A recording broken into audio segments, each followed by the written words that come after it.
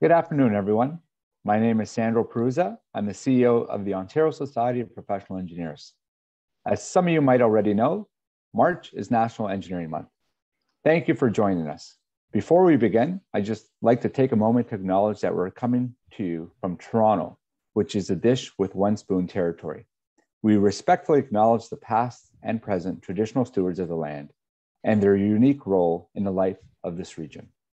Toronto is on the traditional territory of the Anishinaabe and Haudenosaunee and Wendat people and is covered by Treaty 13 with the Mississaugas of the Credit First Nation. We pay our respects to their elders, past, present, and emerging. As settlers, we're grateful for the opportunity to live, work, and play in this great territory.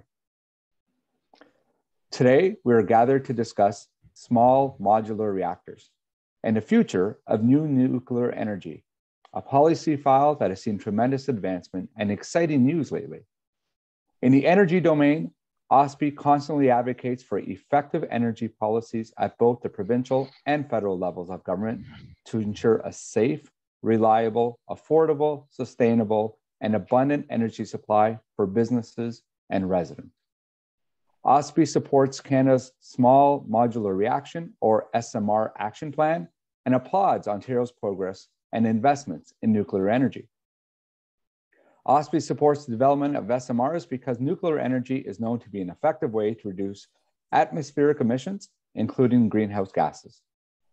A review of major industrial jurisdictions confirms that dependable, low-emission electricity can be produced affordably with a combination of nuclear energy and hydroelectricity for base load electricity requirements.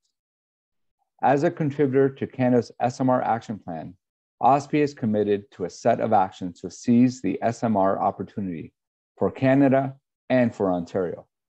These include engaging both non-nuclear engineers and the general public to help them understand the role that nuclear energy and SMRs can play in meeting both our energy and our environmental goals. We hope you enjoyed today's conversation.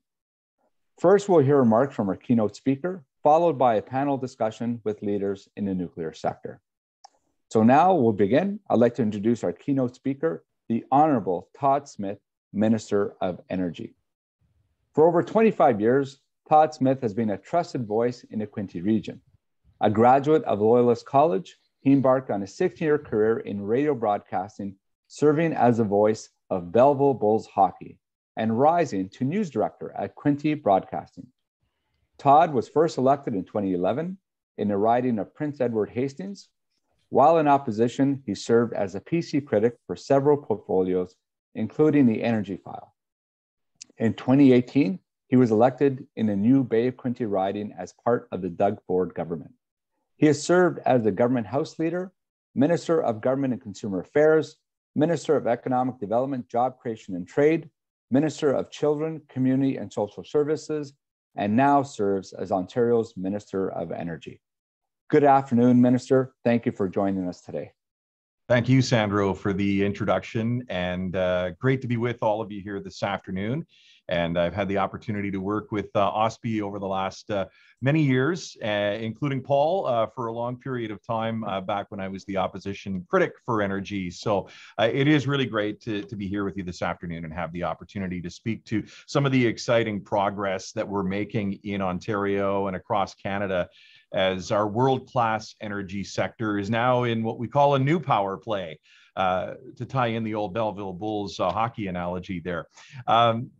Since this is National Engineering Month, it's also a perfect opportunity to express my appreciation for the direct role that your membership continues to play in helping Ontario achieve an electricity system that's over 90% emissions free, making ours really one of the cleanest grids in the entire world. And since our government came to office, we've been focused on building an energy system that all Ontarians can participate in, a system that's affordable, reliable, and sustainable, and one that gives consumers choice and control over the energy that they use, while at the same time providing businesses with a cleaner energy advantage that gives them confidence to make investments that have far-reaching benefits for our environment, our labor force, and our economy. Since day one, we've taken many steps towards fulfilling that vision. Early in our mandate, our focus was on getting soaring energy costs under control after thousands of over-market contracts were signed by the previous government. And with significant work and investment by our government, we're now in a better place. We're in a place where electricity rates for businesses are more competitive than a lot of other North American jurisdictions. And that means as we look ahead, we can really focus on the work that we have underway to make Ontario a leader in economic growth and clean energy with renewable natural gas and low carbon hydrogen and electrification. And as we're here to talk about today, we're exploring new solutions in our world-class nuclear industry and its cutting-edge advancements in medical isotopes and small modular reactors. As we all know, nuclear power is the foundation. It's the backbone of Ontario's clean energy advantage. It provides reliable, competitively priced, and zero emissions power that makes up about 60% of the province's electricity supply every day. And that's why it was a great pleasure to be in Regina on Monday this week, just a couple of days ago, to announce that the SMR strategic plan is rolled out with my provincial partners from Saskatchewan, New Brunswick, and Alberta. With this plan, we're staking a place for Canada as a world leader in the next evolution of nuclear technology, those SMRs, the small modular reactors.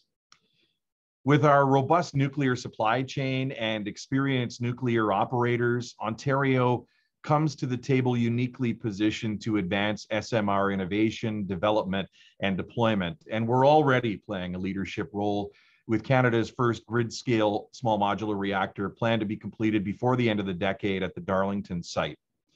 This project is going to establish our reputation as a first mover in this cutting-edge technology. I say it all the time, the world is watching what we're doing here in Ontario. We're already making progress on that project. Back in December, alongside Ontario Power Generation and GE Hitachi, we announced GE Hitachi's BWRX 300 as the selected technology for the site. And earlier this month, we announced early preparation work, which I'm sure you'll hear about during the discussion later today with OPG. And I saw Lisa here from GE Hitachi as well. As the team at OPG likes to say, we're literally paving the way to preparing for Ontario and Canada's first grid-scale SMR build. The SMR project at Darlington will build on Canada's decades-old legacy of CANDU reactors, which has helped and continues to help other countries around the world significantly decrease their greenhouse gas emissions. The list of countries includes Argentina, South Korea, and Romania, and others as well. And of course, building and sustaining this world-class energy system ultimately depends upon a highly skilled and expert workforce. And just as our diverse energy supply ensures reliability and sustainability, so too a diverse workforce makes us stronger. And I want to close by acknowledging OSPE, the Ontario Society of Professional Engineers, and your membership for the important role that you play in Ontario's nuclear future. I know that as the advocacy body and the voice of the engineering profession in Ontario, OSPE's supported and provided important advice on the development and deployment of this groundbreaking SMR technology. So please know that we'll continue to rely on your support and your unique expertise as we move forward with SMR development and the tremendous economic and environmental opportunities that they represent for our province and for our country and really the entire world. So thanks, and really looking forward to the discussion that we have today here at this event. Well, thank you, Minister. That was great. And thank you for joining us and providing us an update on the government's initiatives surrounding SMRs and nuclear energy. I just would like to take a few minutes, if you're available, to ask some follow-up questions, if that's okay. Sure. Great. So first off, in your remarks, you mentioned the 4 key pillars that the ministry is focused on. So it's, if I remember correctly, reliability, affordability, sustainability, and consumer choice. So can you expand on this? And more importantly, in your government's view and in your view as a minister, what does success look like? So yeah, thanks for the question, and thanks for paying attention to my 4 pillars. We know that families and businesses in the province rely on access to reliable and affordable electricity, which is so important. And at the same time, they want to know that the electricity that they're using and accessing is sustainable and clean from clean sources. And one of the advantages of our electricity system in Ontario is that it's over 90% emissions free. And we're continuing to build on this track record of sustainability and clean sources. And a key part of that work is the potential for the small modular reactors to provide that emissions-free power that is clean and reliable and affordable. But that announcement is just one piece of our plan, really, for Ontario's electricity sector. It's a big piece, and we're excited about what it means. But as I mentioned when we took office, we were seeing jobs and investment fleeing the province, and that was a result of skyrocketing energy prices. As you mentioned in my introduction, I did serve as Economic Development Minister back in 2018-19. And at that time, almost every manufacturer located in Ontario was considering getting out of the province. And that includes specifically those in the auto manufacturing sector. And we've really been able to turn things around. We were down 300 manufacturing jobs in Ontario because of those reckless policies. So we've made investments to make electricity in Ontario more affordable. The Ontario electricity rebate is one way that we're doing that. We're reducing the cost of electricity for households and small businesses by 17%. And then large industrial and commercial customers are also seeing similar savings between 15 and 17%. And that's through another program called the Comprehensive Electricity Plan. And we also know that families across the province and businesses, big and small, want to take control of their electricity bills. So we've introduced that customer choice so that customers can select the electricity price plan that makes the most sense for them and helps them save on their bills. And on that note, I think it's probably important to recognize OSPI for your input on and for your support of the new ultra-low electricity rate option that we announced earlier this year. This is something that we talked about with Paul and the team at OSPI many years ago when I was the opposition critic. And so we're moving in that direction now, and we're going to continue to move forward with new options like this that expand choice and help families and businesses save money. Excellent. Thank you, Minister. And thank you for the acknowledgement of the work that OSPI and Paul and the rest of the Energy Task Force has been doing. And I am taking notes. So I'm going to grill you with another question here. So with the December announcement of Canada's first grid-scale SMR at the Darlington site, Ontario is leading the way in new nuclear technologies. So we believe, and I think you agree, that this represents tremendous economic and environmental opportunities for our province. Can you expand on the type of interprovincial and international agreements that Ontario is looking at? And more importantly, what these investments mean to engineers in this province?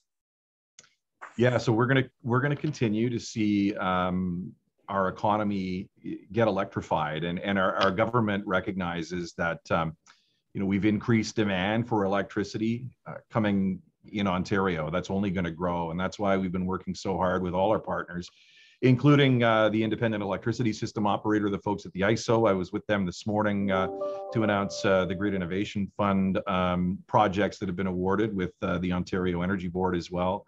We're going to make sure that we're able to meet that increased demand. And we believe that small modular reactor projects like the one at Darlington offer Ontario a tremendous opportunity to help meet this demand and create the good paying jobs that go along with it in fields like yours in engineering, as well as reducing emissions. So it's really important to think, though, beyond just Ontario's nuclear market when it comes to new nuclear builds. In Ontario and Canada, we're already leaders when it comes to exporting nuclear technology, as I mentioned in my remarks, with exporting those CANDU reactors around the world. So we've already secured a major agreement to invest $1 billion in Ontario's nuclear supply chain. Back before Christmas, GE Hitachi, BWXT Canada, and Polish company Synthos Green Energy announced that they'll be following Ontario's lead. Synthos will, and they're going to purchase key components from BWXT Canada to build up to 10 small modular reactors in Poland. And that's really exciting news for Poland. It's really exciting news for our supply chain in Ontario, which of course includes BWXT, and that announcement was made in Cambridge. So it means hundreds of jobs across Ontario's nuclear supply chain. It makes us the first major export opportunity of made in Canada technology towards SMR deployment. And it, you know, there's further interest in many other countries and jurisdictions out there, including in France and the US and Sweden and Estonia and the UK. They're all looking at nuclear as a way to support decarbonization of their energy sectors. And I know that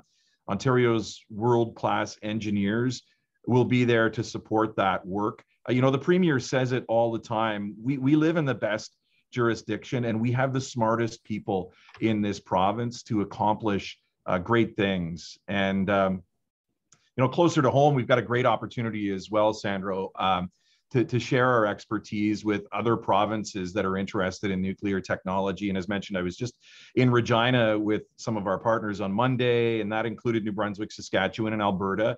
And we want to help them reduce their emissions as well. And that's why the MOU was signed by the premiers a couple of years ago now on the development and deployment of SMR technology with those provinces. And it was really exciting to finally announce our SMR strategy with those interprovincial partners that we have on Monday morning. So that's where I actually like to expand on for my third question. So again, on Monday, we learned about Ontario's strategic plan for the deployment of SMRs. And, you know, we're really excited. And I'm not going to argue with you or the Premier about the talent we have here in Ontario, especially in the engineering sector. But can you expand a little bit more about the plan, and specifically, you know, the other province and their premiers and your counterparts? What are they telling you about this? Everybody's excited about this. There was a lot of excitement in the room at Hotel Saskatchewan, I'll tell you, on Monday. But it's been years sort of building to that point, and a lot of discussions between the provinces since the premiers made that initial announcement around Christmas time of 2019 to work together to build that vision for a strong and growing economy and a clean energy future for our country and the world. So while a lot has happened in the 2.5 years, including gaining that new partner in Alberta, you know, Minister Kenny or Premier Kenny and Minister Savage came to the table about a year later. The work hasn't stopped. Each province comes to the strategy with a bit of a different pathway or a different motivation, even for the use of SMRs, which is interesting. You know, the strategic plan lays out a shared vision, though, of the opportunity they bring as a source of safe and reliable zero emissions energy to power our communities and meet the demands of a growing economy and population. So in Ontario, as we face increasing energy demand as a result of the strong economic growth that we know we're going to continue to see, and increasing electrification, which we know we're going to continue to see, those SMRs are going to play an important role in providing that baseload power, that reliable, affordable baseload power for our electricity grid. And with job creators looking for that affordable, reliable, clean energy, it's a critical part of our plan to secure our clean energy advantage that we have in Ontario that's going to help us land new investments and in turn create jobs across the province. In Saskatchewan, they're providing an opportunity for that jurisdiction to do what's already happened here in Ontario, move away from coal generation and reduce emissions in that province and tackle some of the climate change targets that have been set out. In Alberta, they're going to be deploying the private sector, the SMRs in the private sector, potentially in the oil sands and providing reliable electricity and industrial heat in remote work sites in their industrial heartland, as they call it. And over in New Brunswick, my home province, by the way, I grew up in New Brunswick. And interestingly, the first nuclear facility I was ever in was Point Lepreau in the early 80s as a Boy Scout, if you can believe that. And here I am now as the Minister of Energy, overseeing the SMR project here in Ontario. But they're looking at the next generation of advanced SMRs in my own home province in New Brunswick and to support their local economic development as well and the grid demand that they have in that province. So the other critical part of this equation is the federal government, and everybody's asking, where are the feds in this? And I know that many have been watching the federal response to see if they're going to join our provinces to fully unleash Canada's nuclear advantage, because it's not just Ontario's nuclear advantage. It really is Canada's nuclear advantage. And wouldn't it be great to put that Canadian flag in there right next to our Ontario flag and export these SMRs around the world? Many of you probably saw the news yesterday. As part of their emissions reduction plan, they did commit to further discussions under the SMR action plan, which is great news. And we've been keeping them up to date on everything that's happening with OPG and GE Hitachi and other projects in the province as well. So I'm pleased to see that was stated in their plan yesterday.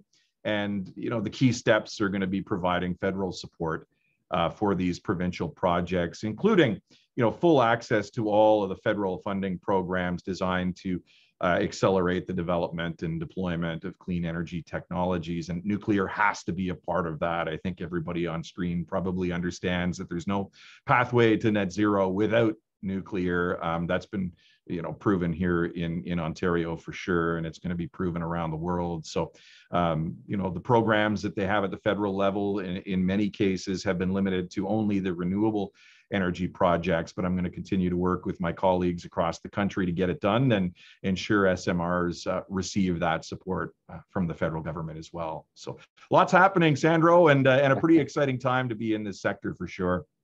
Yeah, and we'll do our part to encourage the feds to support this as well. Minister, thank you so much. You've been so generous with your time and for sharing all the updates and all the work that you've been doing. You've certainly been busy, and we encourage you to keep up the great work. There's still so much more to do. So thanks again for participating and being part of this great event. Thanks very much, Sandro. Thanks to all your members for all the good work you do every day in our province to keep our lights on. Excellent. Take care. So now I think you guys are tired of looking at our two handsome faces. So we're going to move on to today's panel. It's an honor to introduce our moderator today, Mr. Paul Accioni. Paul is a professional engineer in the province of Ontario and a fellow of the Canadian Academy of Engineering. Paul has over 50 years of engineering and management experience in the electrical power sector. Paul is a past OSPI president and chair. Paul spent 31 years with Ontario Hydro and Ontario Power Generation, where he was responsible for automation systems, computer modeling, and simulation analysis for both fossil-fueled and nuclear plants. Since retiring from OPG, Paul has been an electric power management consultant. He has prepared energy policy studies and recommendations based on analysis of power system supply mixes and their impact on wholesale and retail electricity pricing and environmental emissions. Paul is also, when he has all his free time, a volunteer and subject matter expert on OSPI's Energy Task Force and a great contributor to the work that OSPI does in this area. So Paul, I pass the podium on to you. Thanks, Sandro. It's a pleasure and an honor for me today to discuss this important topic with the audience. We have an outstanding panel for you with people that actually have their hands on the new technology and are developing it. So it's going to be a great opportunity to ask them questions a little later, and I hope you do. Now let me introduce them to you. I'm going to start with Dr. Catherine Cottrell. She likes to be called Kathy. So Kathy is the Senior Director, Technology and Information at SNC-Lavalin. Her role is to lead a team of innovators in developing solutions to enable her clients' success and in achieving their objectives. Kathy holds a doctorate degree in chemical engineering from the University of Toronto, is a licensed professional engineer in the province of Ontario. She has over 25 years of experience in the nuclear field, which has focused on CANDU reactor commercial projects, including reactor life extension, advanced fuel cycles, and advanced reactor design. Kathy is a past recipient of Atomic Energy of Canada's Awards of Excellence, D.F. Torgerson Discovery Award, and she holds several patents in reactor fuel design. She is a board member of Women in Nuclear Canada. Next is Lisa McBride. Lisa is a vice president, country leader, small modular reactors of GE Hitachi SMR Canada. In her role, Lisa is responsible for leading the collaboration with customers, stakeholders, and suppliers to deploy the BWRX-300 SMR in Canada, targeting to be the world's first operational grid-scale SMR before 2028. Lisa has over 18 years experience in the nuclear industry, starting her career with Ontario Power Generation. Her drive and commitment have propelled her into several key leadership roles, including leading nuclear security operations for the Pickering Nuclear Generating Station, Senior Manager of Enterprise Emergency Management, Manager Labor Relations, Senior Manager of Organization Design, and Manager Stakeholder Relations for the Nuclear Regulatory Affairs Group at Ontario Power Generation. Lisa McBride is also president of Women in Nuclear, WIN, Canada. In her role, Lisa provides vision, strategic direction, and oversight of the day-to-day operations of WIN Canada, an organization comprised of over 4,000 members across Canada. WIN Canada seeks to address three challenging goals. First, to engage and educate the public regarding safe use and application of nuclear and radiation technologies. Second is to provide professional development opportunities for WIN Canada members. And third is to promote career interest in nuclear among women and young people. Lisa is also the chair of Women for STEM, Council of Ontario Tech University. Next is David Tyndall. David is a professional engineer in the province of Ontario. David is the director of New Build Engineering at Ontario Power Generation, with a focus on delivering the first grid-scale SMR at Ontario's Darlington new nuclear site and facilitating new nuclear growth at OPG. Additionally, David serves as the Global First Powers Board of Global First Powers Board of Directors, which is a joint venture between OPG and UltraSafe Nuclear Corporation, which is aiming to be the first SMR deployment in Canada with a micro-modular reactor at the Chalk River site. He is also active within the industry through COG, our CANDU Owners Group, and CSA committees focused on enabling small modular reactor deployment in Canada. David has spent roughly 10 years at Pickering in various engineering and management roles of increasing accountability and authority, before serving 4 years as the design authority for OPG's Darlington Nuclear Generating Station. Next, we have Raj Verma. Raj is lead of the Next Gen initiative at Bruce Power and is responsible for managing Bruce Power's future nuclear development program in support of provincial and federal 2030 and 2050 carbon reduction mandates. Raj has spent nearly 25 years in the nuclear industry and has held executive roles in many key nuclear suppliers, such as SNC-Lavalin, Connectrix, and Westinghouse. He has significant global experience in operations, engineering, and business development, with a technical background in CANDU reactor maintenance and refurbishment programs. Thank you to all of our panelists for joining us today. I'm really pleased you could make time for us. But before I begin asking questions of our panelists, I'd like to get some housekeeping put out here for the audience. We're going to have a Q&A session starting at 1 p.m. You'll be able to indicate that you would like to ask a question verbally by raising your hand. You can find that in the reaction section on the far right bottom of your screen. And when you are called to ask your question or comment, please unmute yourself. You may turn on your camera if you don't mind us looking at you and ask your question or make your comment. But because we have limited time today, please ask only one question and provide only one brief comment when you are given the floor. If you prefer, as I mentioned, you can ask the question through our chat box at the bottom of your screen. Type your question into the chat box, and the default will direct the question when you send it to everyone in attendance, and I will try to screen through them and direct as many written questions to the panelists as time permits. So let me start by asking each one of you to outline your role that your respective companies have with nuclear energy and specifically small modular reactors. Kathy, can we start with you and SNC-Lavalin? Great. First of all, Paul, thank you very much for the opportunity to participate on the panel and with my esteemed colleagues here. So SNC-Lavalin is the steward of the Canadian-designed CANDU reactor technology. We've been developing and licensing nuclear technology for over 60 years.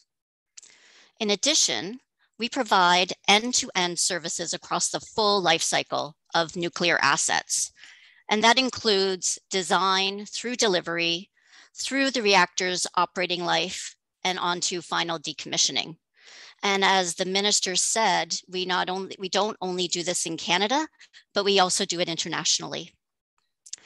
Now, in addition to this, we use our strengths as a nuclear reactor developer to collaborate with SMR vendors and assist in completing and implementing their designs.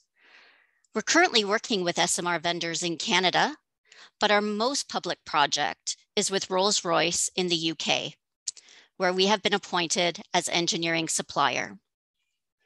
Now, outside the SMRs, we're also heavily involved in Canada in the refurbishments of the Darlington and Bruce Power reactors. And these are two of Canada's top infrastructure projects. Thanks, Kathy. Next, David, would you like to brief us on OPG's role? Sure. Yeah, thanks, Paul, for the opportunity. And again, appreciate the time and the opportunity to speak on the panel. You know, OPG is really taking a leadership role here. So, you know, my role is looking after the engineering piece. So overall accountability for the engineering that's going to occur at the Darlington new nuclear site. And then, as you mentioned in my introduction, I also sit on the board of directors of our joint venture with Global First Power.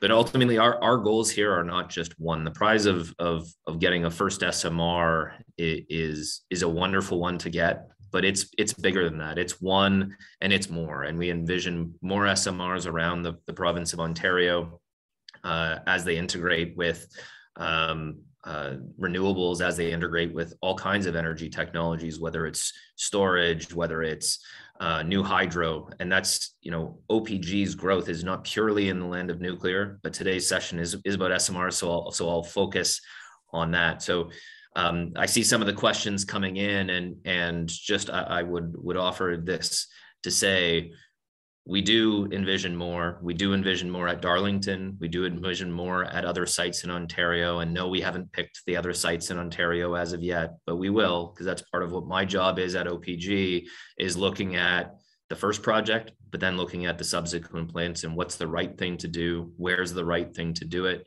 obviously in consultation, and what's the right technologies to pick. So obviously the BIBRX 300 represents a great choice for us in terms of the needs of Ontario and pursuing our aggressive continued decarbonization goals that the minister mentioned.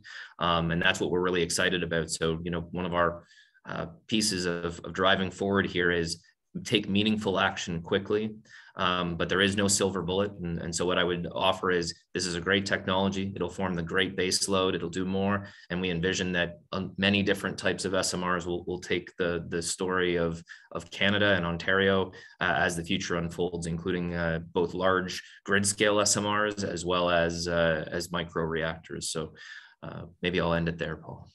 Thanks, David.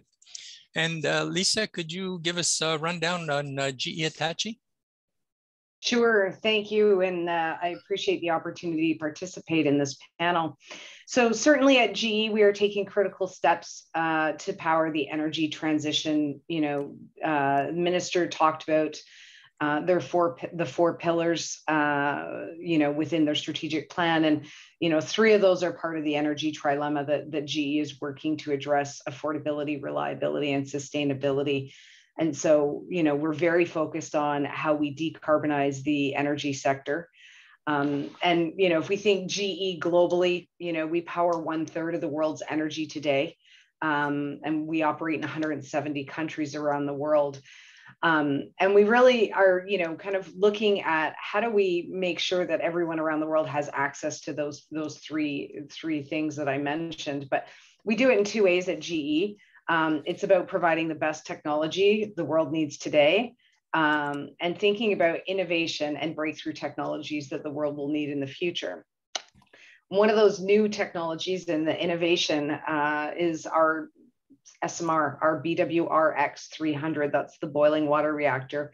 X is the 10th generation, and it's 300 megawatts. And it really is a key pillar of our energy transition leadership at GE Hitachi. If we think about the electricity demand, it's expected to triple by 2050. And so we need nuclear power to help meet the commitments to bring carbon emissions to zero. And so we are really, you know, very excited about the opportunity in Ontario, and how we're going to help meet our decarbonization goals as a province and as a country, and how we can help really the rest of the world. Thanks, Lisa. And Raj, could you give us a rundown on Bruce Power's role? Yeah, sure, Paul. Like Minister Smith, I also grew up in New Brunswick, so I look forward to a good kitchen table panel chat with everybody here, and appreciate being on here today. You know, as far as nuclear is concerned, I think everybody knows about Bruce. You know, large 8-unit reactor site in Bruce County lies within the traditional and treaty territories of the Saugeen Ojibwe Nation and the traditional harvesting territory of the Métis Nation of Ontario and historic Saugeen Métis. Now, as far as new nuclear is concerned, I know there's been a lot of discussion around what our plans are, and we have recently formed an organization with Bruce Power called NextGen, which is responsible for all our new nuclear plans as they fit into our business interests. And we expect a mix of SMR, advanced nuclear microreactors, and large scale to meet the needs of 2030, 2050, and beyond, just as all my other colleagues on this panel have said. Now, in the short term, you know, our SMR outlook is we have a strong relationship with Westinghouse, which for the Avinci microreactor, which is a competitor of the GFP reactor, and we are collaborating with OPG and supporting the Darlington new build as part of the Pan-Canadian Initiative and other collaboration agreements. Thanks, Paul. Thanks, Raj. Thanks, everyone, for those initial comments. You have all been leaders in this space, and we can definitely see the important roles that you have in ensuring SMR development and deployment is successful. Before we start diving into the challenges and opportunities nuclear energy represents and what this means for engineers and the broader Ontario economy, let's talk a little bit about SMRs specifically. David, OPG's Darlington new nuclear project is leading the way in the advancement of grid scale small modular reactors. Could you tell us a bit more about the different types of SMRs you looked at and what worked best for Ontario? Sure, that's a great place to start today's conversation. And as Raj and my colleagues introduced here, SMRs come in a tremendous number of different shapes, sizes, and technologies. Whether it's an advanced light water reactor to high temperature gas reactors to salt-based reactors, or other technologies that are out there.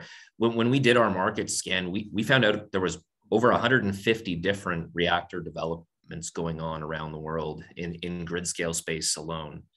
And so obviously some of these will get weeded out, and when some of those technologies were simply two grad students in a lab, or all the way to the traditional large technology developers such as GE, Hitachi, and everything in between. And so really, we do envision that there's going to be a big mix, because each of the different technologies has a different level of readiness, its ability to be licensed in a timely manner. So when you start looking at how to balance all of the factors in what's right for Ontario, what's right for OPG, that's really what drove for our decision. So, rate regulated baseload asset is something that we are very passionate about for the Darlington site, in this case, to be that cost-effective, reliable, sustainable source of power that the minister mentioned. So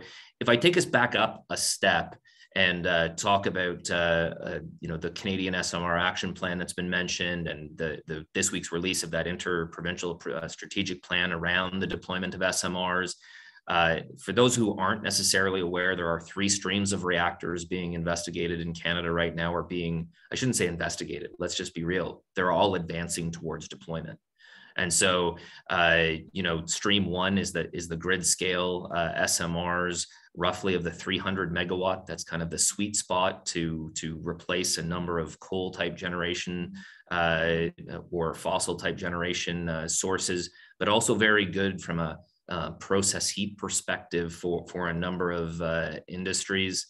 As we go through, looking at trying to get this reactor deployed on the grid within the decade. 2028 is the goal, and that's going to be a subsequent follower, or a leader to that subsequent follower of additional reactors at Darlington, but also that enabler of Saskatchewan and other jurisdictions to deploy new nuclear. Stream 2, the 4th generation advanced reactors that New Brunswick is leading the initiative on. Again, those ones are really focused on trying to close that fuel cycle. One of the questions that came out was how do we leverage the used fuel? Let's not call it waste. Let's call it used fuel, and taking that into the next step and looking at the technologies that can be used to process or continue to use that energy. And so that leverage is there. And we're actually working with NB Power towards those efforts as well. And so then those stream 3, and that's where Raj and I both talked about these micro reactors. And this is really primarily to phase out the use of diesel in remote communities and mines, and establish those abilities to create microgrids, but not just with power. Power and heat are critical in those environments to sustain and improve the quality of life, but also the greenhouse emissions in those. So when you start thinking about it, for Ontario specifically, we really need a multi-pronged new nuclear future that integrates with hydro and renewables to support that electrification that the minister mentioned. And so for now, grid scale SMR, higher technology readiness level, immediately we need to drive this transition forward to get that base load and continue our legacy of decarbonizing the electrical grid of Ontario. That is one of the things that I'm most proud of about OPG, is that ability to decarbonize the grid of Ontario. And we need those micro reactors to offset that use of diesel. And you see pictures of just the black on the snow, and you say, why? It doesn't need to be that way. We have better technologies. The engineers around this room and in this community, in this province, can solve these problems. And so we envision, improving that quality of life through stable, reliable electricity and heat. really in a competitive manner with the diesel with diesel. And those communities spend a lot on diesel. And when you start thinking about that a single microreactor could displace 200 million liters of diesel over its lifetime, it's almost an unfathomable amount of fuel that you start thinking about. So for the future of Ontario, you know, additional grid scale SMRs, we're going to need more baseload, and we're going to need SMRs. Probably going to need large nuclear as well to be that source of big stable growth on the power. And then we see the opportunity for next generation designs as well. And so I don't want anybody to think that we aren't interested in advanced reactors. We are. That's part of my other jobs, other duties as required, is keeping a very firm tab on where are those markets, how do they continue to advance, how are we going to help Canada with our expertise in deploying these reactors, and then looking at how we leverage them in Ontario as well to support both the communities as well as industry. And so I think that's really how I would look at for the forward of Ontario. It's got a proud nuclear history, and I think we have an exciting nuclear future to look forward to. Thanks, David. That was a fulsome description. Thank you. Most of our audience knows that there's been some exciting news in this space recently. In December, GE Hitachi, Nuclear Energy, BWXT Canada, and Synthos Green Energy announced their intention for BWTX Canada to build key components here in Ontario for small modular reactors, specifically for use in Poland. This agreement represents about $1 billion in contracts and marks the first major export opportunity of this made in Ontario technology. Lisa, could you tell us more about this agreement and what this represents for Ontario and economic opportunities, employment benefits, and manufacturing and engineering jobs in Ontario? Thanks. Sure. Thanks for that. You know, it's been certainly an exciting several months. You know, first and foremost, you know, we are incredibly proud to have been selected by Ontario Power Generation as the technical partner for the Darlington New Nuclear Project.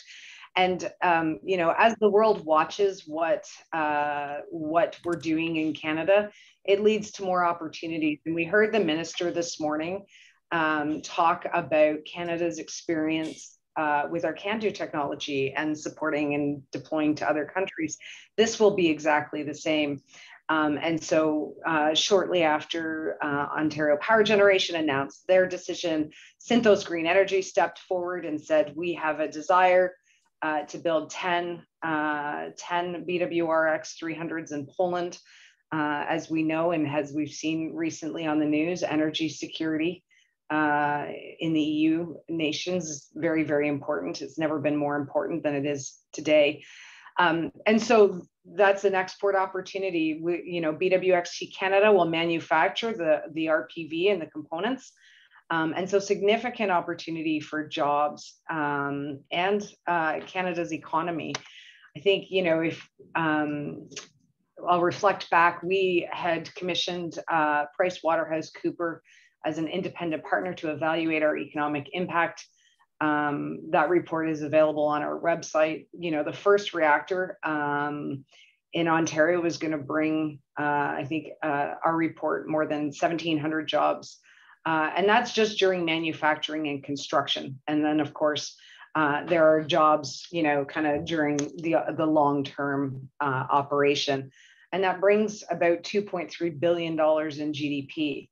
If we think about additional reactors here in Canada, you know, 1,950 jobs during a 4-year manufacturing construction, additional 1.1 billion to the GDP. So significant boost, you know, to the economy here in Canada. We definitely envision, you know, Canada is a leader in the nuclear industry. We are a tier 1 nuclear nation. And we envision Canada as the gateway to the opportunities to deploy this reactor and the components around the world. We have a strong nuclear supply chain in Canada and that supports the full life cycle, so the full fuel cycle, which is unique. And so we want to leverage the talent, the expertise, the supply chain, and the opportunity for Canada for what we need domestically, and opportunities to help other countries around the world. So if we think about that from an OSPI perspective in terms of jobs and opportunity, you know, we certainly have, there's significant engineering opportunity available, right? So if we think kind of full life cycle, you know, what we're doing with GE Hitachi right now, Ontario Power Generation, there's construction, there's manufacturing. So significant role to leverage talent and expertise and develop the talent that's required for what I call the next chapter in nuclear, right? As we work towards deploying our SMRs here in Canada and in other countries around the world. Thanks, Lisa. Raj, at Bruce Power, you're meeting the challenges of climate change and global energy demand through new nuclear technology, including working with Westinghouse on their eVinci micro SMR. Can you talk about the role of nuclear energy plays in fighting climate change and achieving net zero? Yeah, Paul, maybe I'll take a slightly different approach to this. Maybe give it a bit anecdotal, personal side. I have the fortune of being a second generation nuclear. My father spent most of his career at Point Lepreau, and sort of growing up in St. John, I honestly first went into the industry to better support my family. But it was very quickly after that when we moved to Toronto, and my wife came here from Mexico City, where she had always suffered from sort of pollution triggered asthma. And she continued to suffer this during the smog days in Toronto until Ontario shut down its coal plants. And we know that that's primarily because we restarted our nuclear reactors. And now that we have 3 little children, and in 2019 we moved to Bruce County, largely because Bruce Power was actively doing their part against climate change, actively utilizing nuclear power as a way to fight climate change. We just made a significant private investment of $13 billion in order to refurbish the 6 reactors, started our overall increase of 150 megawatts, established a fairly significant relationship with Westinghouse, which is one of the the largest equipment designers in the world for SMRs. And I think it was clear to us, especially my little family, that the climate will continue to adversely change unless those jurisdictions, especially those jurisdictions without sort of abundant hydro, unless they adopt nuclear. It's, as far as, many of us on this call, and we may be a bit biased or leaning towards nuclear, I just don't, like others say, there is really no other option to get that base load without establishing a strong initiative to have SMRs and other technologies, and they're needed and critical. I mean, to add to the opportunity from just the economic benefit, if you look at what the refurbishments have done for OPG and Bruce Power refurbishments have done for the Ontario industry, that's only sort of half a build. So imagine once we get our entire fleet being built here with SMRs and new technologies and the impact that they will have, it's pretty phenomenal. Thanks, Raj. In December 2021, the federal government announced an investment of $800,000 for the First Nations Power Authority to create a National Indigenous Advisory Council as part of Canada's Small Modular Reactor Action Plan. Kathy, dating back to the 1950s, SNC-Lavalin has had a long history of working with Indigenous communities across every region in the country.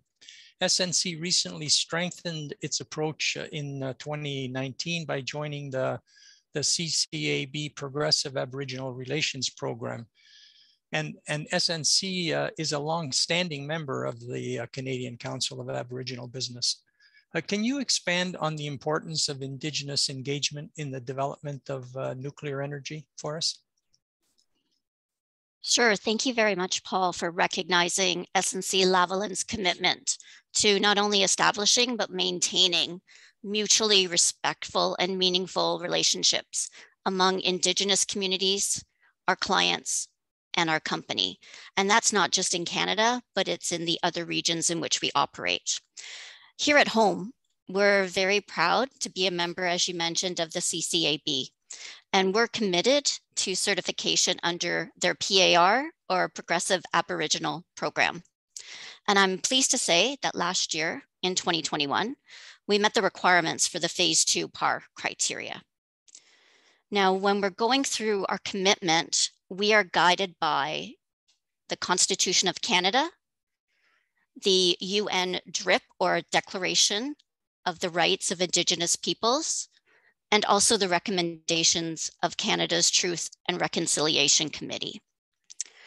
This year, SNC-Lavalin launched an Indigenous Culture Awareness and Sensitivity Training Program for our Canadian employees.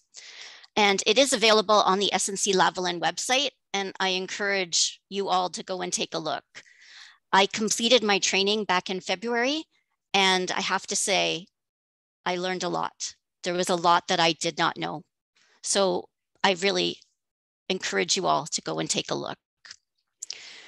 So in all of SNC-Lavalin's work, but in the nuclear industry in particular, Indigenous engagement is of utmost importance as we continue to develop nuclear energy in Canada. Indigenous people provide a deep knowledge of the land that we are here on today and valuable input into our environmental assessments. Now, one thing that will be coming up, and it's a challenge in our industry, is having resources to support as we move forward with our nuclear ambitions.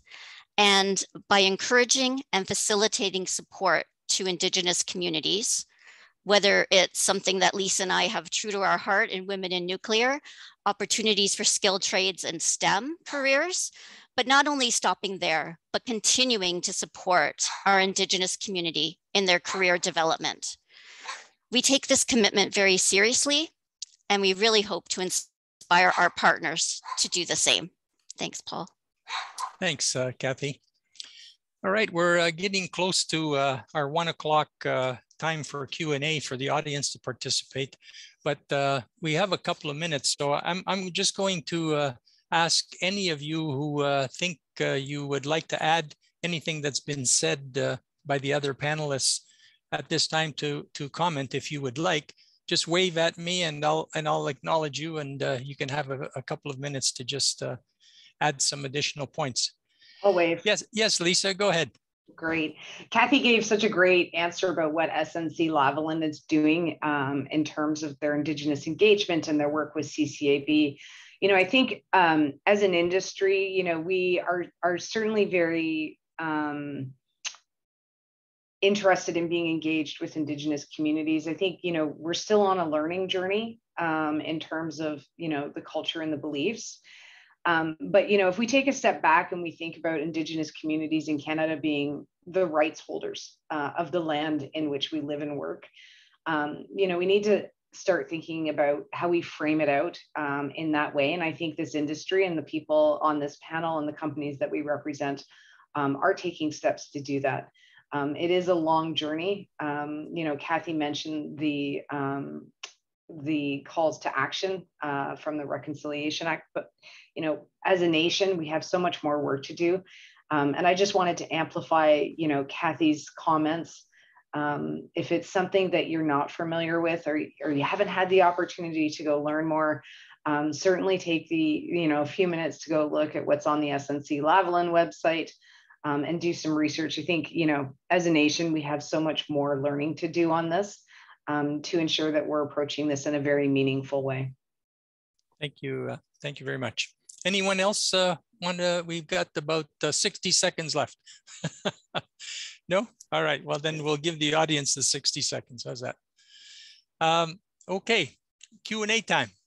Thanks to all of you for your insights into this technology and the roles that your companies are playing. Now we'll move on to our Q&A portion. I'm reminding the audience that if you want to ask a question or comment verbally, you can do so by raising your hand in the reactions section on the far right of the bottom of your screen. When you're called upon, please unmute yourself, and you may turn on your camera and ask your question and make a brief comment. As I also said, you may also type your questions into the chat box, and the staff at OSPI will filter combine the questions and send them to me, and I'll direct them to one of the panelists. Okay, so I already have 3 questions that have been flagged in the chat box to me.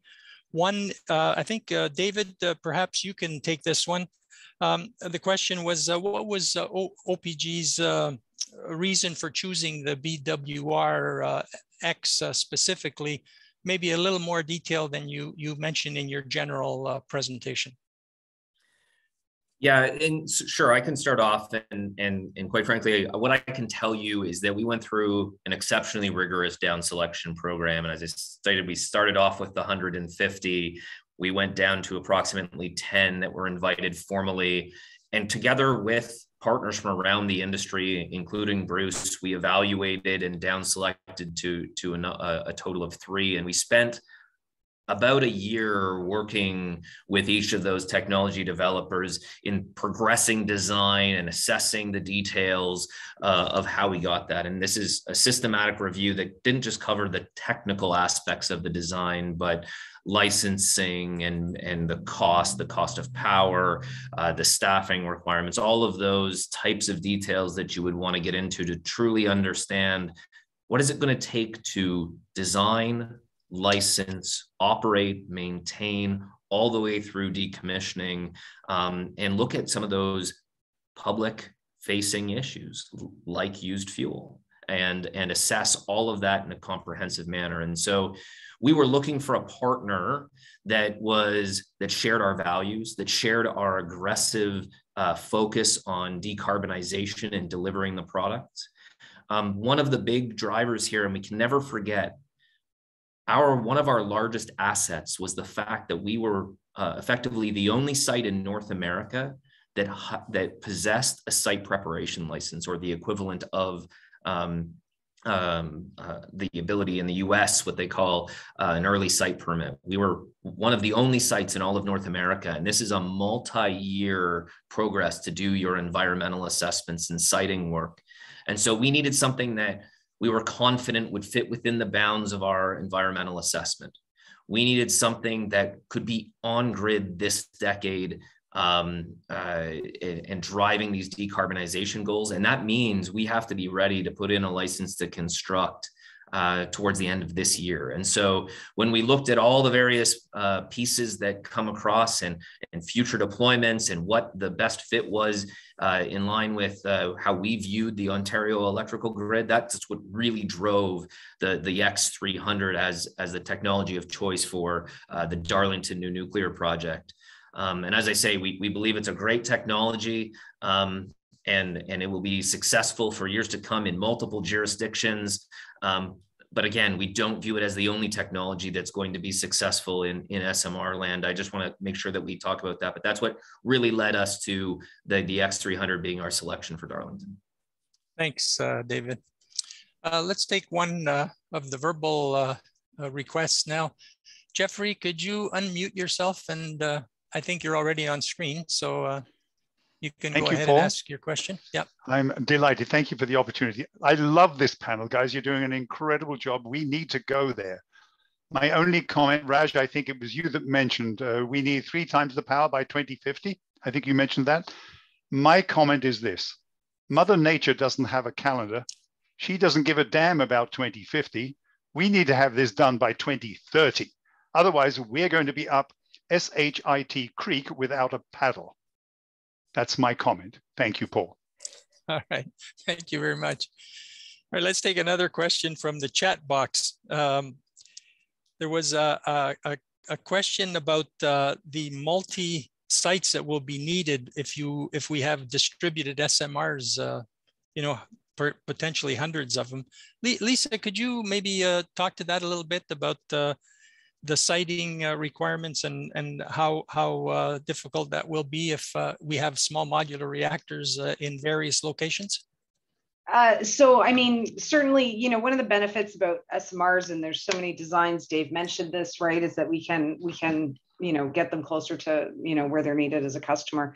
I mean, right now in Ontario, what we're looking at is the opportunity at Darlington for the first one, based on the reasons Dave mentioned before, having, you know, a site early work opportunity at that site. So, you know, kind of going back to the earlier comment about we need to do this now before 2030, that's where we're going to do it. So, you know, I think from other, you know, customers, et cetera, you know, there's certainly some work to be done on, you know, siting and where we're going to put them. I can't comment on behalf of where customers intend to put them. What I can do is make sure my team shows up to deliver them. All right, thank you. Let's go over to the verbals again. Norm, you've got your hands up. Could you go ahead and unmute yourself and ask your question or make your comment? Yeah, thank you. It's a question, I guess, and a comment. First of all, I'm a supporter of nuclear power, and just to be clear, but in a lot of people that I talk to, the perception is that nuclear power isn't a green technology. And so part of the battle is public perception and getting public support. Hearing now of shipping reactors to Poland or providing equipment for reactors in Poland, I just wondered if I could ask candidly, was anyone caught off guard when Russia attacked a nuclear plant in Ukraine? Did that upset anyone? I mean, it just set me back. I hadn't anticipated that at all. Why don't we try Kathy for that one? I think that's a. Yeah. Oh, sorry. There were two points there. One is nuclear really green, and the other one is what the hell is going on in the Ukraine with troops going into a nuclear plant? So I'll attack the first one first with green, and I think it's really around education.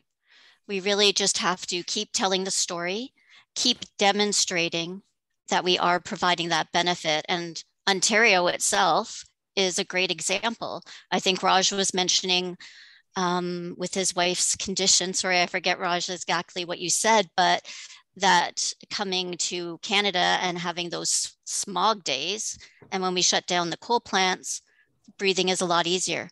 So I think just from that evidence, it's clear to see that we are able to bring our technology and help benefit the environment.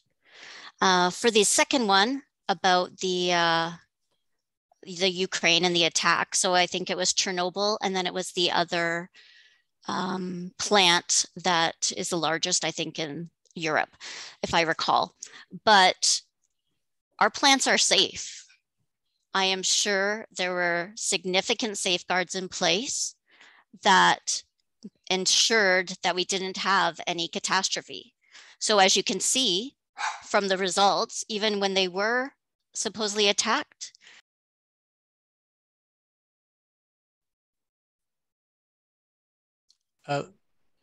Kathy, I think your mic just, sorry, I hit mute. Yeah, sorry, I hit it by accident. It was such an exciting topic. Yeah. I got really excited about it. But I think it's shown that it's safe, and the IAEA were there to make sure that everything was okay. So I hope I answered your question. I don't know if anybody else on the panel has any other comments to add to that. I wouldn't mind getting a little bit in there. Go ahead, Paul. Raj. From the perspective of the Ukrainian situation, I think it's just devastating in its entirety. And the fact that it's not really attacking a power plant or not, that whole situation is very difficult as it stands. And I think there's not much more that I could potentially give to that. But from the green side of things, what I've seen over in my career or public perception is that the public perception is moving towards a place where, when I was in debating in university, we used to have this thing called a truism. And so you get into a point in debating where you can no longer debate something, because as it approaches a potential disastrous effect, it's a reality. So 20 years ago, there was a debate around where is nuclear in the overall power generation. I believe as we are now and moving forward, nuclear has, notwithstanding what people's perception is, nuclear is a significant portion of what we need to do. And that obviously shows, OPG's strong relationship with GE around BWRX. And so as we move even further along this timeline, my belief is that while there might be a discussion around the waste and green, the reality is that nuclear is needed and will be needed in earnest. Thanks, Raj. I guess if I could, sorry, Paul, just yep, also Lisa. add, you know, this is, you know, SMR technology certainly presents a zero emission option, particularly for countries that want to move towards energy independence. And we've seen that, right? We've seen that with the Russian-Ukraine situation. Poland is one of the most polluted countries in the world. They have a massive coal fleet that they need to be replacing very, very soon. And so if we think about, you know, the need for Poland and Estonia and other countries, they're leaning towards a mix of nuclear so that they can get off natural gas and the reliance on Russia. And so, you know, from an industry perspective, we need to think about, you know, what is the geopolitical landscape and the opportunity to help other countries decarbonize and reach that energy independence. Certainly, you know, my comments are not to be interpreted as it is disturbing what is happening in the Ukraine. And it's, you know, really, you know, to the question, you know, public perception of this industry, very, very fragile. And we do a really great job as an industry of talking to ourselves. But we are getting better about talking to the public and making sure that the public understands what nuclear energy is, why it's safe, why it's a clean option. But we have a lot of ground to cover because we have been, you know, fairly silent for a lot of years on this. As we, you know, talk to ourselves, we got to get out there and talk to the public because it really is just steam. Yeah, thanks, Lisa. Anyone else want to make a comment? Yep. Yeah, David. Go ahead. Just one, and I think the one piece, and I agree with what's been said. Perception. It's about education. It's about getting out there, and it's about changing the way we talk. I think nuclear is always viewed about, we talk about risk all the time, and it's what's the worst thing that happens all the time.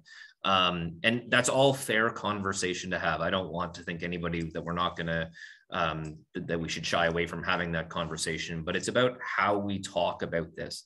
One of the things that's unique about the nuclear industry and the regulations of it is we account for everything. And this isn't to slag other technologies or other sources of energy or anything like that, but they aren't held accountable for the total life cycle of the product. And so I think it's a very interesting concept that we talk about when we go to license a reactor. We have to talk about all the way to decommissioning it and what it's going to look like at the end. And so that's not the same concept that happens in other industries. And so we are held to a higher standard for all very good reason. And I love that part about being in this industry, but we have to learn how to talk about it in a way that is constructive and getting out there in front of the public and really starting at young age. And that's part of a critical part of our outreach program in DNNP is and that's the Darlington New Nuclear Project, is working with all of the various communities and educating both through academia, through public outreach. I think I have 3 public information sessions next month where we're getting in front of the community and just talking and answering and being vulnerable to answer those questions. And that's one of the reasons why I was happy to participate today is ask questions. It's how we all learn. Yeah, thank you, David. Yeah, I think one of the problems that everyone has, but specifically the nuclear industry, is this word green has come to mean to people some energy source that doesn't disturb the natural environment at all. And unfortunately, there's no such thing. I mean, even solar and wind facilities, they require a lot of mining to put those things together, and much more mining, in fact, than a nuclear plant. So no energy production system is zero impact on the environment. So I think it's unfortunate that it's got that connotation, because I think what we all want to look for is an energy source that minimizes the impact on the environment. The question then is nuclear, does nuclear have value as a component in the energy mix? And I guess we're speaking to the converted here that it does, but the public needs to be convinced of that also. Let's go back to the hand signals. Phil, you've asked to comment. Could you unmute yourself and go ahead? Yes, I think I'm unmuted now. Yeah. I wanted to ask, undoubtedly, in terms of carbon reduction, electricity is the answer. I wonder if you have some good concrete figures. I've looked at what the cost of natural gas will be even in 2030 with the extra tax on it. It still seems to me, even with the advantage of heat pumps, electric is still more expensive. How do you, like, I'm an amateur at this. We rent some houses, so I have to know what's going to be effective in the future. But does anybody have some good calculations comparing the various sources of energy in 2030? And hydro is great at producing. Getting it to you is an expensive proposition. So I guess that's, if anybody has something written out, it sure would be helpful for somebody looking forward to say, what's the best future? It may be, at the moment, I would say it's even cheaper to stay with natural gas and write it off in 10 years, even if the government decides to put higher taxes on carbon in the future. I believe in the long run, though, electricity is the way to go if we just get it a little more cost effective. Thank you. Thanks, Phil. Any particular panelist want to tackle that one, or I'm going to sign it? Kathy, do you want to try to answer that for Phil? I think it was, yeah. I will try. I don't know if I am the best person for this. We did a report in 2021 that looked at what it's going to take to get to net zero. And that's available on our website. I don't know if it has all of the data that you're looking for, but it might be a good source just to check it out and see if that can answer any of your questions. I don't right now have any data that I could point to, but that might be a good place to start. Thanks. Alrighty, let's go back to the chat questions. There was a question relating to spent fuel and could it be reused? That's been discussed already by a couple of the panelists. I guess we heard that New Brunswick, I think David mentioned New Brunswick was going to be looking at developing these closed fuel cycle reactors. David, maybe could you just, or if one of the other panelists has a strong interest in it, could also comment on closing the fuel cycle. I understand in New Brunswick, they're looking at 2 reactor types.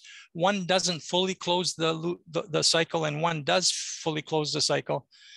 There are more exotic reactors that will take longer to develop and license. But David, could you start maybe by just commenting on the spent fuel issue, and will it be as big a problem in the future as it is today? So spent fuel is probably going to be the single, one of the top 2, maybe the single largest discussions as we license new reactors.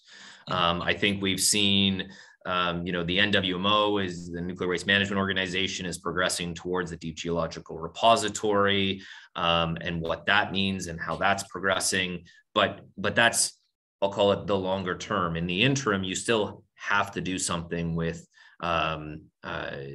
used fuel. And so lots of commercially available ways to safely store and manage used fuel. We've been doing it for many decades. And it's an area where we do lots of research. So, OPG also started the Canadian Centre for Nuclear Sustainability that's looking at decommissioning, as well as we just recently renamed our nuclear waste organization within OPG to our Nuclear Sustainability Solutions, because we are passionate about making this sustainable. So when you think about used fuel, yeah, there's lots of discussion about closing the fuel cycle. Reprocessing of fuel is something that really has not been done in Canada. There's very few countries that actually reprocess fuel today. And a lot of that has to do with the fact that when you have the ability to reprocess, you can take it to another level, which becomes an international safeguards concern. So reprocessing is something that is going to be I think it's needed. Quite frankly, if nuclear takes off like we expect it to, how many hundreds of years of uranium do we have left in the world? You're going to have to look at reactors that close the fuel cycle, whether those are fast spectrum reactors that can breathe their own fuel, or whether they are looking at some form of reprocessing. So, we are passionate about doing this. We are investing in some of the research that goes and supporting the research that goes into developing these fuel processing reprocessing techniques in order to look at it for the future. I think it's going to be very important. I think it's a long road to get to reprocessing here in Canada, but I think it's going to be achievable, and it's something that we need to continue to push forward and work with the policymakers on developing here in Canada. So I'm excited by the prospects of it, and I think it's just going to take a lot of smart people a few more years to kind of get to the spot where we know that it is commercially viable, that it is safe, and that we can license it here in Canada. And I think I'm confident we can get there. Thanks, David. Anyone else want to say a word before I move on to the next question? No? Okay. Wendell, I think you were waiting for a while. Do you want to unmute yourself and ask your question or make your comment? Thank you very much for the opportunity. First of all, hats off to all of you. I've been monitoring and following this development for the last 10 years. I remember reading the Action Committee report from the government back in 2018. A lot of activity, but not much happening for the last 3 years. The concern I have now, I want to bring you back to the engineering level. There's a lot of high-level political discussion. But as an engineer, I'm looking at 2028. Having been in R&D for 30 years, there's Murphy's Law. What can go wrong will go wrong. Are we overly optimistic, or are we pooling all our engineering resources to make this happen? 6 years in this industry is not a long time to develop. In other words, what we have is what is going to be put out there. There's no time to develop anything new. It has to be based on existing technology that's proven that can be licensed. As you said, at the end of this year, you have to have a license for your site. So what assurance do we get that I want this thing to happen, but I don't want any delays? I don't say, yeah, we need another 2 years. Then it's an opportunity blundered. As engineers, I know we are overly optimistic, but I would need assurance from Lisa, from Kathy, from David. We have the technology, but sure enough, we can put it out and have it working by 2028. Please tell me you're going to make it happen. Thanks, Wendell. Maybe if you don't mind, I'm going to direct that to Lisa, since she's the proponent of the 2028. Go ahead, Lisa. Yeah, so definitely, Dave talked about kind of the OPG selection kind of from 150 down to us. I believe we will be able to do this. I know we will. We have experience. We have 67 reactors in 10 countries around the world. We have experience in licensing and deploying in various countries. We understand how to meet in-country needs.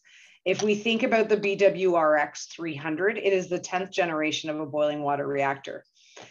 So 90% of our components are based on designs that are already in operation. Okay. And so, we have, been able to essentially shave off a big chunk of that curve. If we think about Ontario Power Generation and the site prep, we've shaved off, 6 or more years in the schedule because they have a site with an EA already in place. So, we are very much ahead of the curve. And if we think about SMR, right, it's not big capital conventional nuclear projects. We're talking 50% less construction materials, which helps with, schedule. The modularization certainly helps. But I would say in terms of our reactor, it's our technology, it's our experience that will get us to 2028. Thanks, Lisa. Yeah. I just heard a sigh of relief from David, so that's good. Well, I mean, it's always awkward when the customer's on the call, right? Yeah, there you go. So yeah, and I think it's a great point, and I want to be very clear. So right now in OPG's process, this is our target. We are driving towards this, and and we are committed to delivering this new nuclear. But we're not. But I want to be clear. We're not going to sit here and promise things that we can't deliver on. So this is our goal. We have to go back to our board in November of this year and really show that we can, what we're going to deliver and precisely at what cost and what does that look like to the ratepayer, right? So we don't have an approval to build a plant today. We have an approval to do the plan, to show that it can be done, to develop the design, to build that commitment. And then we're going to really show the everyone, this is what we're going to do by exactly when and commit to it. Just like we did with Darlington refurbishment, on time, on budget. That's got to be the future of new nuclear. We can't do the Vogel. We can't do the Oikiludo. We can't do the Flamanville, because that is going to be the death of the nuclear industry. Exactly. Yes. New projects that are over there. So 2028. Our aspirational drive towards target, that's what we want to do, because that's what the client, that's what Mother Nature needs. I think somebody brought it up earlier. That's what Mother Nature needs. That's what our grid needs. And so we are going to drive towards that. And when we commit to going back and we make the announcement that we're going ahead with the approval to submit our license and do our construction, that's going to come with a number to it. And that's going to come with a date to it that we can stand and we're confident in our public facing towards, and we're going to commit to deliver on it as a team. And for all the reasons Lisa said, you think about the history, the amount of R&D that's outstanding, but I do want to cautious us. It can't be everything it always has been. We do have to innovate. We do have to push. We do have to do things differently to enable this. We can't build for 12 years. We've got to build in 3 years. Right. And so thinking about how we do that and what techniques and leveraging the expertise from not just nuclear. So, GE's hired nearly 100 engineers in Ontario already. So there you go. They're growing. OPG is going to be hiring externally soon for additional roles to support these things. But also we aren't just interested in nuclearites, if you will. We have to learn the lessons from other industries. So we have folks that have worked in oil and gas, that have worked in chemical, that have worked in other industries to show us what this is. And it's about treating nuclear different a little bit here. And that's where focus on the stuff that's nuclear and do nuclear very hard, but let's not over nuclearize every aspect of a plant when it's not required, because the safety cases of these plants are very different from the reactors that we are used to operating today. Yeah. So it's about efficiency, good judgment, doing it fit for purpose. So what do you need to do it? And leveraging those lessons and talents from the broader industry. And we're bringing those in through the people we hire, through the people, our partners, and the partners we've chosen to work with and that GEH is choosing to work with. Thanks, David. We rolled past our deadline, and I'm going to have to apologize to Bob and Jeffrey for not getting to their hands raised. I apologize, but we do have a hard deadline at 1:30, and there's a few more things that have to be done before we close off. Thanks to everyone on the panel. Thanks to the audience for the great questions. And now I'd like to pass the microphone back to OSPI's CEO, Sandro Perusa, for some closing remarks. Okay, thanks, Paul. There he is. Good. There I am. Yeah, there. I'm here. So thanks, Paul. On behalf of the Ontario Society of Professional Engineers, I'd like to first thank Minister Smith for his update, as well as Dr. Kathy Cottrell from SNC-Lavalin, Lisa McBride from GE Hitachi, David Tyndall from OPG, and Raj Verma for Bruce Power NextGen for your expertise, for sharing all the knowledge, for answering the questions, and participating on today's panel. I know we ran out of time. We could probably spend another 2 hours talking about this. I do promise you that this will not be the last time we talk about this, and there'll be future events talking about not just SMRs, but looking at the entire energy mix and what we need to do in the future to address the climate crisis we're all facing. Thank you for being leaders in this space, and thank you to all our participants, the viewers today, for your questions as well. I want to take a moment to thank all our generous sponsors of National Engineering Month. Today is the 30th. That means we have one more day. So we have some more events scheduled for tomorrow. So please check out NEM Ontario, so nemontario.ca, to see what events we have tomorrow. So thank you all. Have a wonderful afternoon and a wonderful rest of March. Take care.